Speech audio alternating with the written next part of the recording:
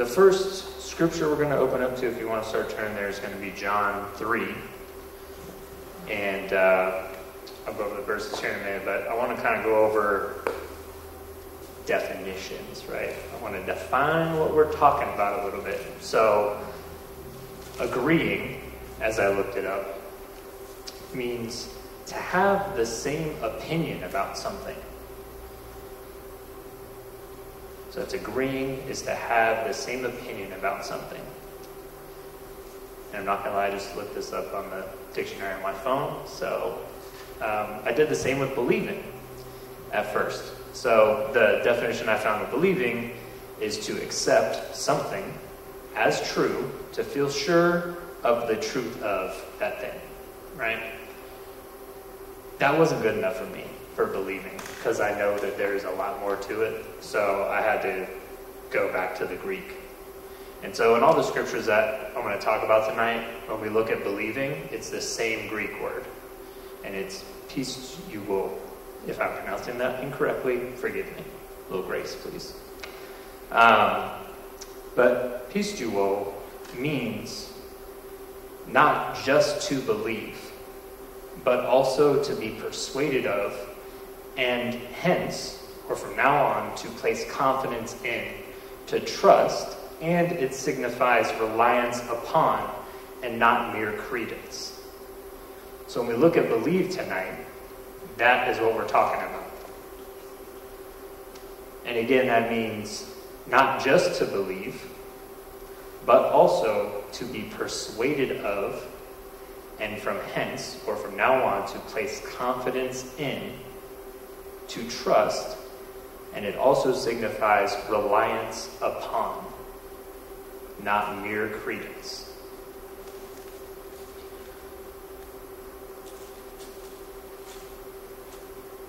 So, the first scripture we're going to look at here is going to be John 3, and we're going to start looking at verses, well, it'll be 5 through 18, but I'm just going to break it up a little bit. So this is when Nicodemus comes to Jesus in the evening, late night, kind of how it breaks it down. And he just wants to chat with him. He wants to find out what's going on. And so we're going to start reading in 5, but I just want to make a note that if you look back in verse 2, Nicodemus lets Jesus know what he knows about Jesus. And he says to him, Rabbi, we know. And I read that as, I agree with you. I have the same opinion that you are a teacher come from God. For no one can do these signs that you do unless God is with him. So he's like, I agree. We're just going to set the foundation for this conversation we're going to have right now. I am agreeing with you that this is where we're starting from. So Jesus talks to him a little bit, but the main part I want to look at here is, we'll start in verse 5. It says, Jesus answered Nicodemus, and he's saying, most assuredly I say to you, unless one is born of water and of the Spirit, he cannot enter the kingdom of God. That which is born of flesh is flesh, and that which is born of the Spirit is spirit. Do not marvel that I say to you, you must be born again. The wind blows where it wishes, and you hear the sound of it, but cannot tell where it comes from and where it goes. So is everyone who is born of the Spirit. Nicodemus answered him and said to him, how can these things be? Well, Jesus answered him and said to him, are you the teacher of Israel, and you do not know? And that word know there, he's saying you have no experiential knowledge of what I'm talking about. You don't know, you've never experienced these things, is basically what he's telling you. It says, most assuredly, I say to you, we speak what we know and testify what we have seen. And you do not receive our witness. If I have told you earthly things and you do not believe, how will you believe if I tell you heavenly things? So he's saying, You tell me all about what you know, but you haven't experienced what I'm here to actually accomplish, what I'm here to do. And that is to bring the Spirit into the mix. And Jesus, and I've read this so many times and have not until this past week as I was meditating over and over again on these scriptures. He says, I say to you, we speak. Who's the we? It was just him and Nicodemus, right? It's the Spirit. We. That's the same Spirit that dwells in you and me and everyone else in here that's filled with the Holy Spirit. So he's saying, we speak what we know and testify what we have seen. And you still don't believe, right? So, continuing on in verse 13, it says, no one has ascended to heaven, but he who came down from heaven. That is the Son of Man who is in heaven. And as Moses lifted up the serpent, in the wilderness, even so must the Son of Man be lifted up, that whoever believes in him should not perish, but have eternal life. For God so loved the world that he gave his only begotten Son, that whosoever believes in him should not perish, but have everlasting life. For God did not send his Son into the world to condemn the world, but that the world through him might be saved. He who believes in him is not condemned, but he who does not believe is condemned already, because he has not believed in the name of the only begotten Son of God, or the uniquely born Son of God. Only begotten, right? So, I don't know. I didn't count how many times believed is used in that scripture, but there's some homework for you. How many times? No, I'm just kidding. But he's trying to drive a point home to Nicodemus. And what is that point? It's not about what you agree with.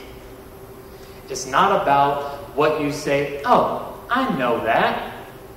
I know Jesus came to die for my sins. I know. Because I've known a lot of my life and I'm wrong too. But it's believing. And believing in the name. That name that is our name. Now. Because this is all before everything that Jesus did for us. This is still when he's walking, ministering on this earth. This is when he's having this conversation. So, it's about believing. Not about what we agree with. So another scripture I want to look at tonight is in Mark. It's Mark 16. Need some help? If you find Luke, just turn a page back. And it's going to be verses 14 through 18. I'll give you all a minute to find it. Mark 16. And we're looking at verses 14 through 18.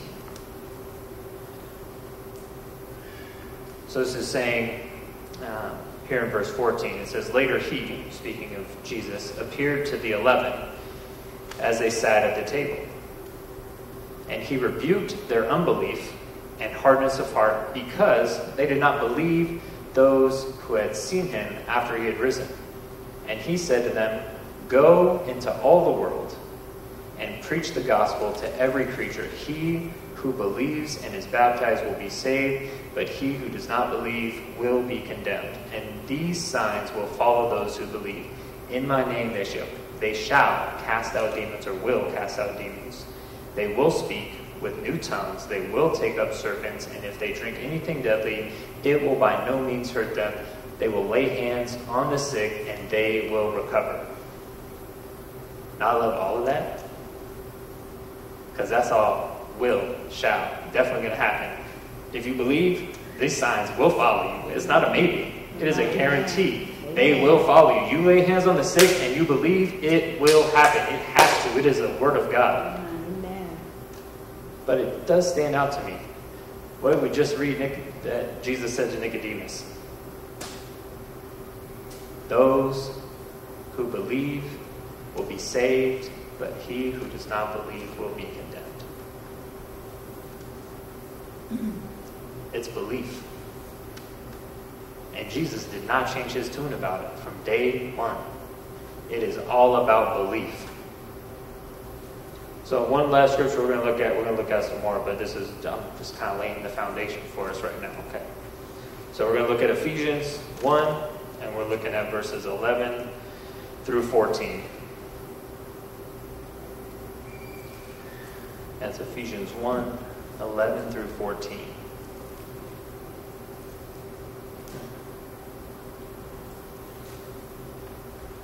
Just a side note, if y'all haven't read Ephesians like over and over again, it's a real fun book. It's like real fun.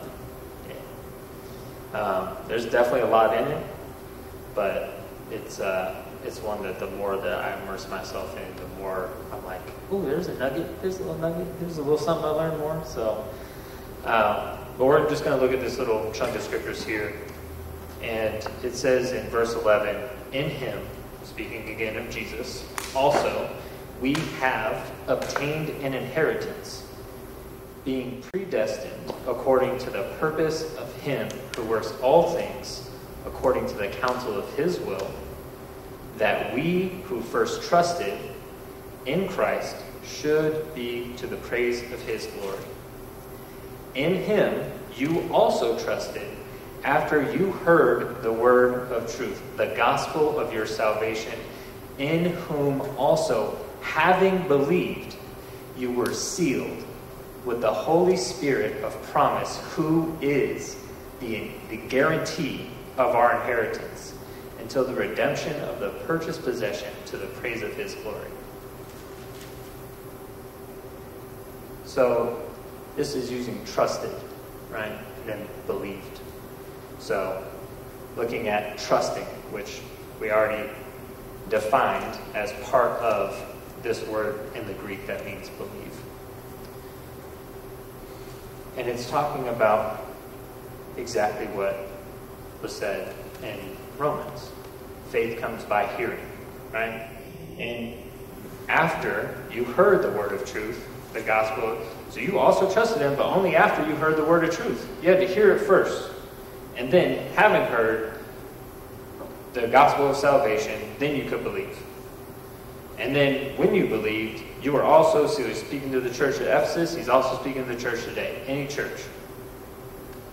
So after we believe, what should be the next thing? Sealed with the Holy Spirit of promise.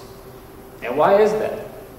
He is the guarantee of the inheritance that we already have in Jesus Christ. He is the down payment.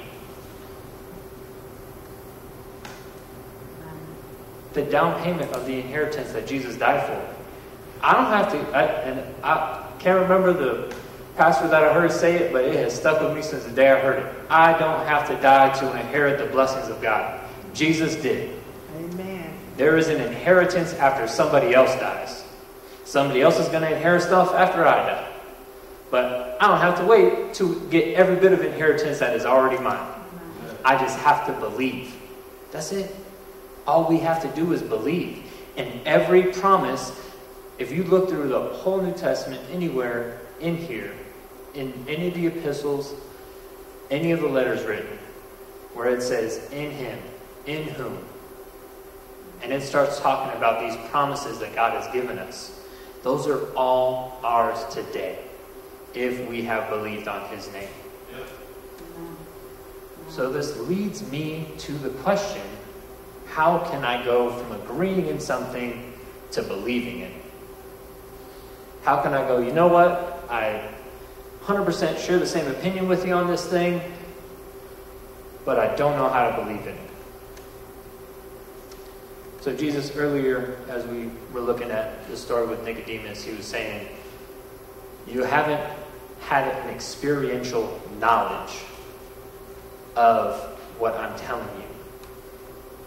So getting an experiential knowledge of the things that we hear, of the gospel of our salvation, how can we do that? Well, James tells us to be a doer of the word, not a hearer only, deceiving ourselves. any time in my life where I have agreed with something, like, no, I see your point there, new job, right? See your point, I understand why we do it that way. Then I actually started applying it, right? And I started doing it in my life, and I could see, okay, now I've seen it for myself. So like for me, I had heard a lot about healing. I had heard a lot about how Jesus bore the stripes for everything. And I agreed with it. But I was still walking around in my past. Basically, I couldn't walk around outside. You know, my allergies were so bad in Colorado during the summertime, I couldn't walk outside without sneezing, to the point where if I didn't have tissues with me, I would just have snot running down my face. It was embarrassing. I had to multiple times, like, almost hide my face as I was walking by people, and I didn't like it. I felt like, looking back now, I felt like I was in bondage. Like, I had to go and either stay at home and have some air purifier sitting right next to me, or I had to keep tissues with me and be this, weird guy walking around the park with a bunch of tissues in his hand. Why is he sneezing so much? Right? So I took a stand, and I said, I believe every word in this. I believe every word that God's spoken to me. I believe every word in the Holy Bible. So it says I'm healed, I'm healed. And I spent every day, I walked around the same park that I sneezed in every day. And I was praying in tongues, and every time I would sneeze, for me, and this is just what Holy Spirit put on my heart, so you got to follow that leading yourself. However he leads you, I can't tell you, don't try and copy me, because it's an individual, personal relationship with the Father. But for me, I would say, thank you, Lord. By Jesus' stripes I'm healed, and I just keep walking. And over the period of a week, the first day, it was like a normal, allergy-filled day for me.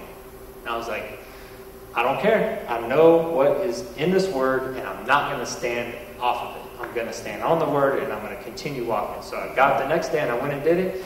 And I didn't sneeze at all outside, but as soon as I got home, I would start sneezing. I'm like, all right. Tactics change, right? You start standing on something, now the tactics change.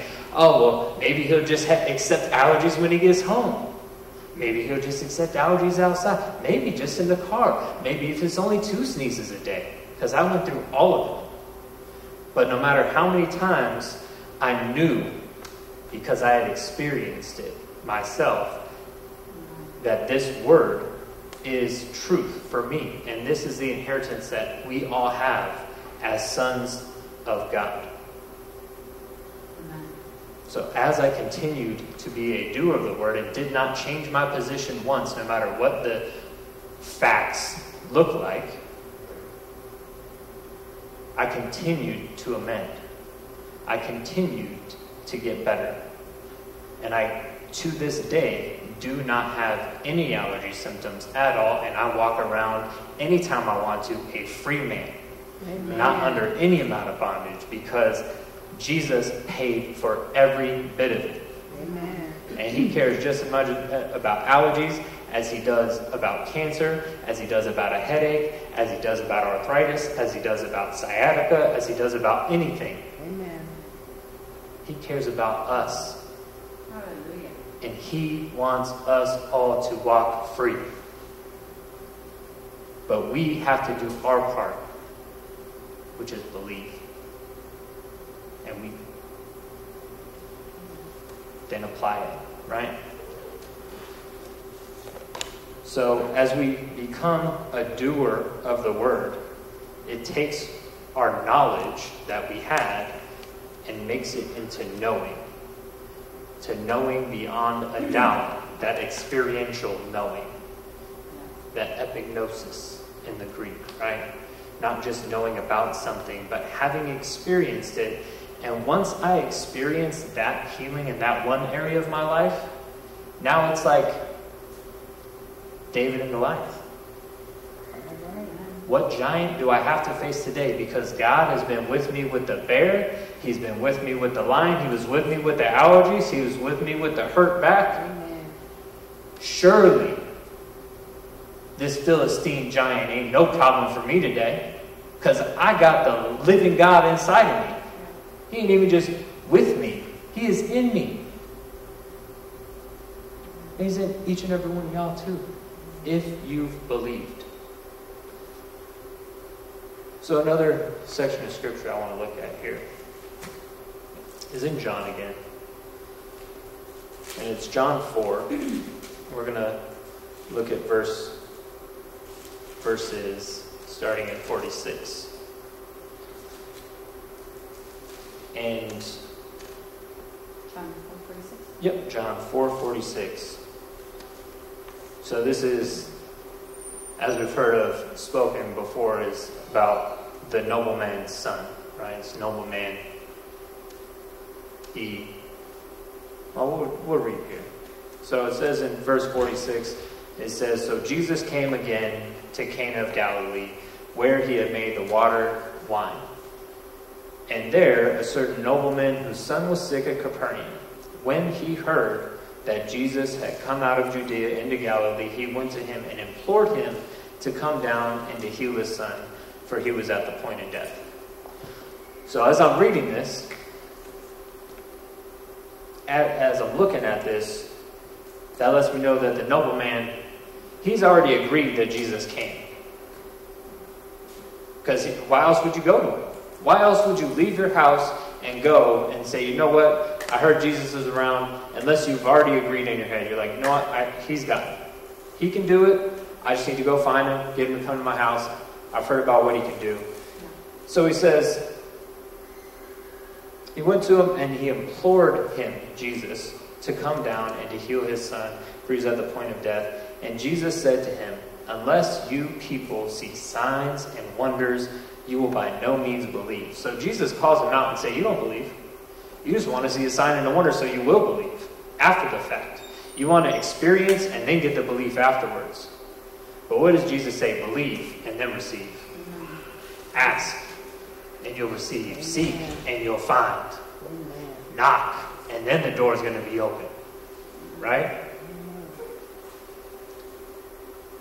So the nobleman said to him, like he didn't even hear Jesus, he says, "Sir, come down before my child dies." He's like, "Oh, I just want you to come. Just come down. My son's going to die, please." So Jesus said to him, "Go your way, your son lives." So the man believed the word that Jesus spoke to him, and he went his way. And he was now going down. His servants met him and told him, saying, "Your son lives." Then he inquired of them what hour he got better. And they said to him, "Yesterday at the 7th hour the fever left him." So the father knew that it was the same hour which Jesus said to him, "Your son lives." And he himself believed in his whole household. So again, he knew what Jesus could do. But Jesus doesn't want what we know. He wants our belief in what he has already done.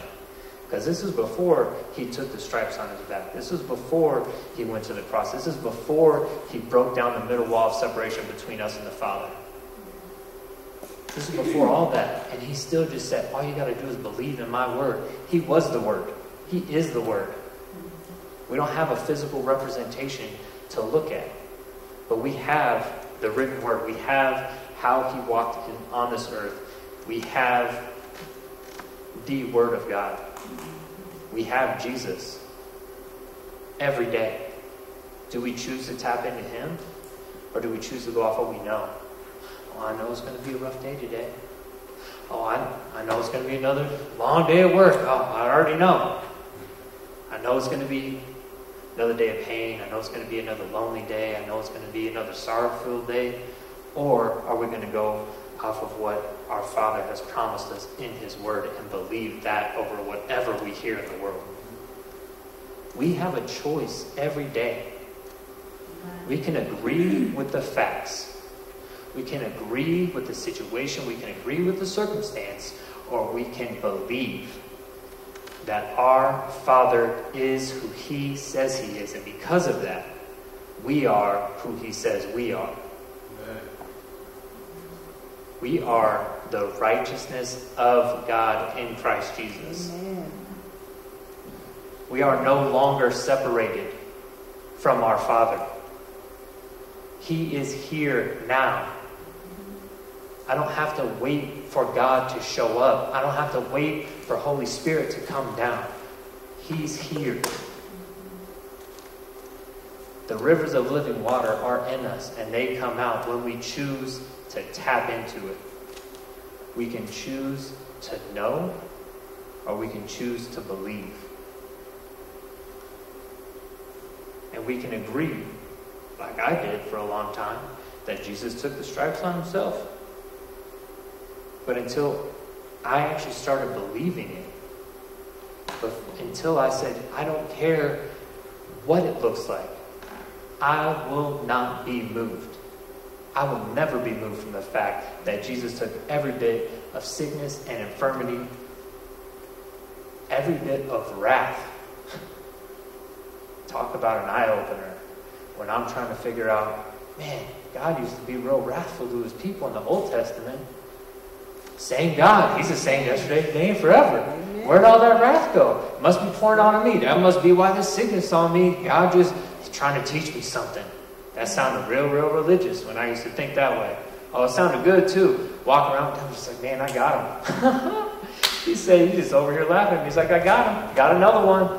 Thinks God put it on him. Now who's going to take it off him? He put it on himself. He can't do nothing about it. And I'm just seeing him be like, oh, I'm just going to be a good Christian soldier. March along. How blind I was. Because what's the truth of the situation? God poured every ounce of his wrath out on Jesus. There's no more left for me. Every time, if he wanted to pour wrath on me, Jesus is just standing there like, I got this one. You go. Live your life. Live. Be the light of the world. I got the wrath. Pour it on me, Father. He is every bit the one that is taking everything that I deserved on himself. He is, it's the word propitiation. He is that exchange that was made. Where I was in bondage, but he said, nah, you go free. You go live. I'm going to take this. And when I remember that, it doesn't matter what the situation looks like, because I'm blessed coming in and blessed going out. Because I have every bit of blessing. I am free from the curse. And you can go back and read all about the curses and the blessings from the Old Testament, but every bit of the curse has been broken. And every bit of the blessing is mine. Until I start giving up the blessings and I say, oh, well, I must deserve the curses because I know what I've done. I know how I wasn't a good, Christian. I know I could have read my Bible. I know. Well, none of that matters when I believe that Jesus took every bit of sin upon himself. That he is the reason that I can stand before God at any moment. And in my spirit, I am in front of the Father at all times, because when he looks at me, he doesn't see the sinner that I've been. He sees Jesus. Amen. Talk about being clothed in a new man. That's what we got to stay clothed in the new man, because the new man's Jesus. Amen. Christ in me, the hope of glory. Yeah. So this doesn't just apply to healing. This applies to every promise that God has for us on this earth. It's not just for one piece of it. And so I've really been asking God, please show me these areas in my life where I've decided for myself to take the curse instead of take the blessing. Because if there's a missing piece, it's not God. He's given us all things that pertain to life and godliness. He's blessed us with every spiritual blessing in heavenly places already. It's done. It's written. We have an inheritance.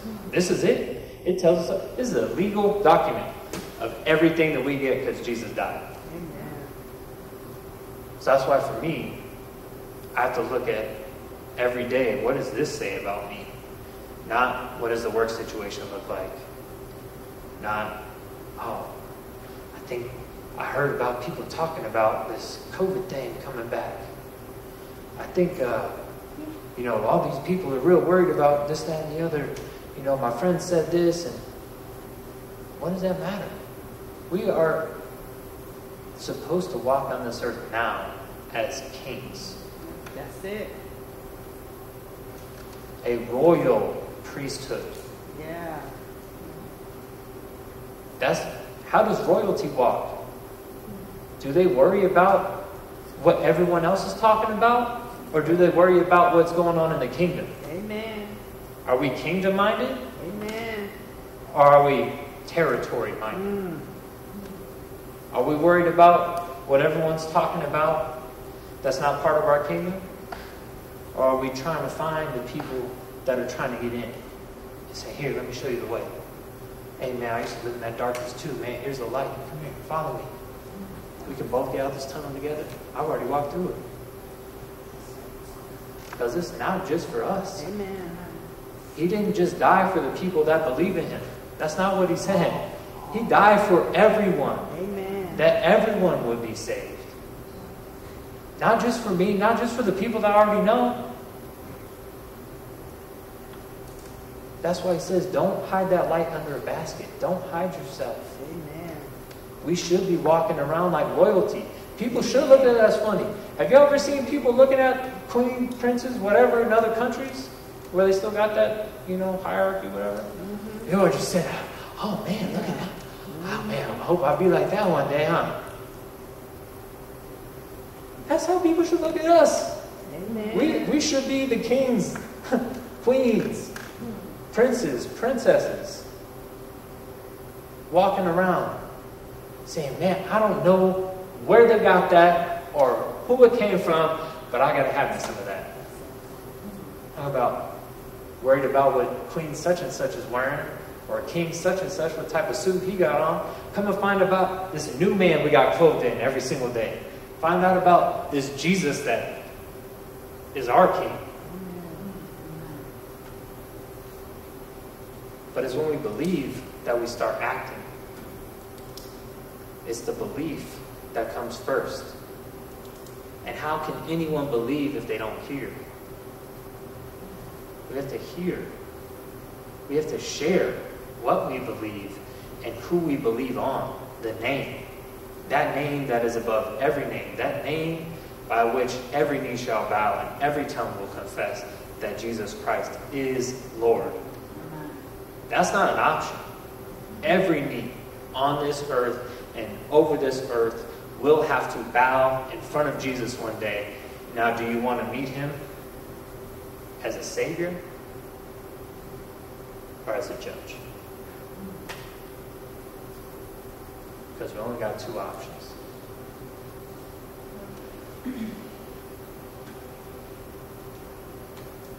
So, as I kind of wrap up here, I really encourage everyone to, one, if you don't know the will of God, that's not scriptural. It says we should know his will. Because we have his word. This is his will. Every word of it. This is his will. I always tell people, if you're going to start in the Old Testament, finish in the New Testament, because that's where we live. All right? Find some epistles after you read Leviticus and find out what we really got going on. But I'm just saying, get in the Word. Amen. Get in the Word. Amen. This is what we believe on. This is Jesus. This is the closest physical representation to Jesus that I have today. This is what I believe in. He is always the Word of God. And then the more you pour this into yourself, I promise you, because the man that I can say is the dead man under that water that I got baptized in, he didn't know nothing about this. I didn't like talking about nothing, much less Jesus. I didn't want people talking to me about Jesus. Oh, I know. But now you can't get me to shut up about it. People at work sitting around, I'm gonna be like, hey, if y'all don't like talking about God and Jesus, y'all ain't gonna like sit next to me. I'm sorry. It's just, it is what it is. But it's true. Out of the abundance of the heart, the mouth speaks. So what are you ingesting? What are we putting into ourselves? Are we putting in the news media? Are we putting in what the world's got to say about the situation? Are we putting in the so-called facts of the doctor's reports that we're reading or getting told about? Are we putting in the irrefutable truth of the living God that never changes but is alive?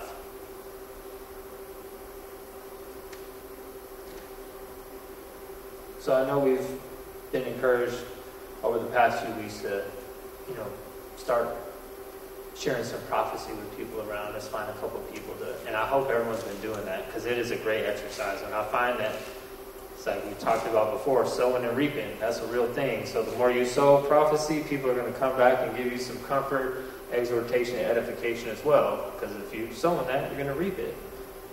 But I also want to encourage us as we go out into our week, that we find those people that are in the darkness, looking for some light, and share the true gospel. Jesus and Him crucified. Amen. That's what Paul says is the true God. If anyone preaches any other gospel, they're wrong. That's what he said. Jesus Christ and Him crucified. Because that's our salvation. I wouldn't stop at the cross. I stopped there for a little too long myself, but it's on the other side of that. When you glorified, that's where the blessing's at right there. Yeah, that's where it got real good. So that's my encouragement to everyone here, because I know for me it's I don't want to walk on such a narrow road. And it seems like the closer that we get to the Father, that the fewer people are on that path.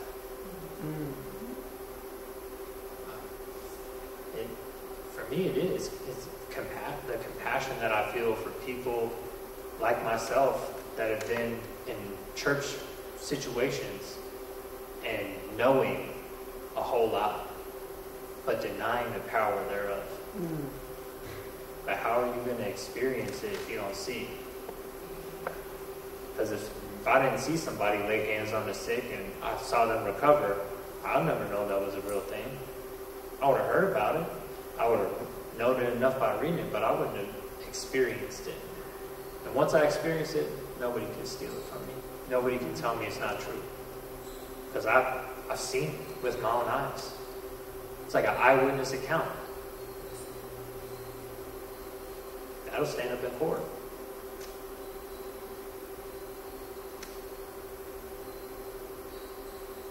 So if you see somebody that